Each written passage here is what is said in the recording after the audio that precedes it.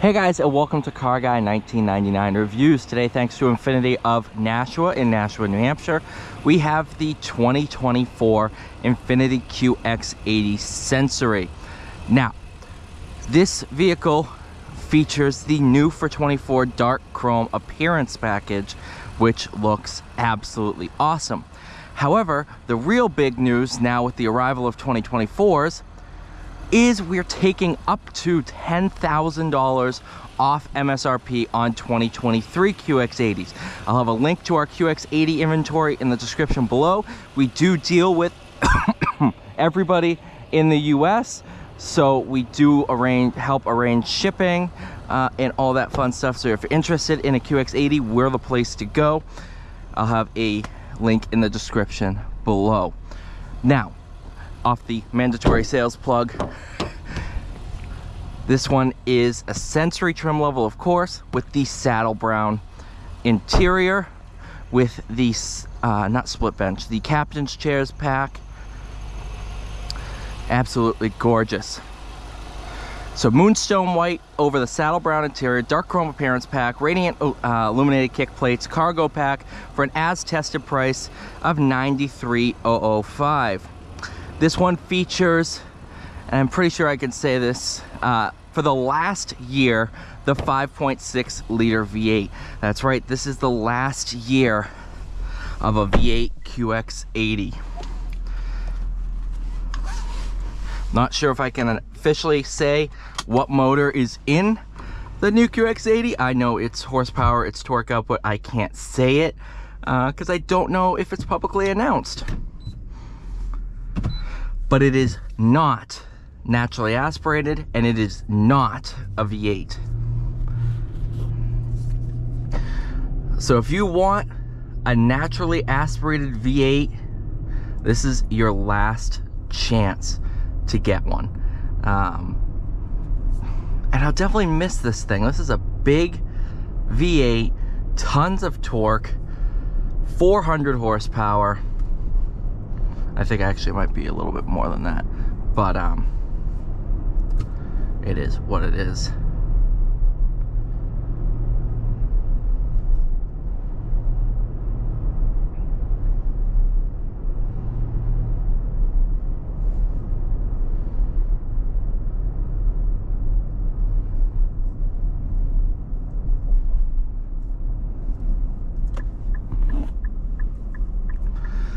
I love these things. I've spent a ton of time in them, and it's such a nice car, and I cannot wait to try the 25. I mean, obviously you guys know the 25 redesign is coming, although I know when, but it's still kind of up in the air. But I think for people who want a V8, this is kind of a dying breed. All the big SUVs now are going turbo. I mean, even the Highlander is turbo now. You know, that used to be a big honking V6, but now it's turbo. It's a Turbo 4.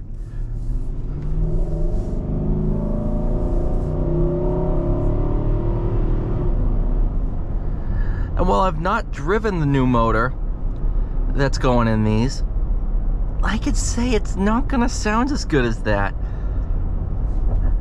And I'm sure that there's some people with me that say, yeah, it's gonna be a good motor. There's a lot of turbocharged engines out there that are good, but they just don't have the sound and character of a big displacement NA V8. There's a reason why people love Hellcats. There's a reason why people love Mustangs, 5-liter Mustangs. And that reason is for the big V8 they have up front.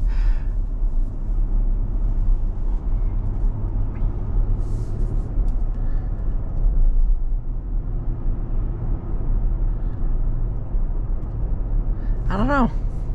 I think we're gonna look back in time and say this is the era that we miss. It's these last of the big NA motors. we're gonna miss this. We definitely are. But we'll see what ends up happening.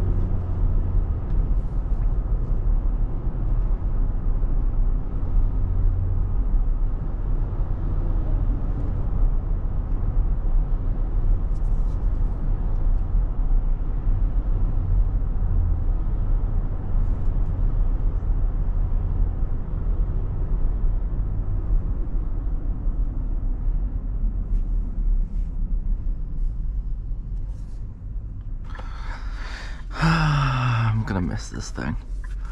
Yeah, they're dated.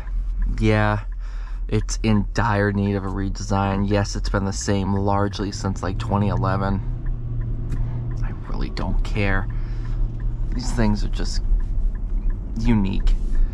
And yes, the previous generation, well, not generation, but pre-facelift looked like a beluga whale. I don't know. There's just something about these things that I'll miss. Came from an era where let's put a big V8 in big SUVs. I don't know.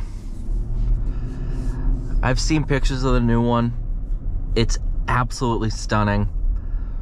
It's gonna be a game changer, just like the QX60 was. But I think looking back, and I think people are gonna say this was something unique. It's a big V8 and a big SUV. It wasn't unique a couple years ago. Now it's pretty unique, especially in 24. So this is going to be a pretty rare bird too. It's a very short production run. So I think we're going to look back and say the 24s were something special. Thank you guys so much for watching. Please like, share, subscribe. I'll see you all in the next one.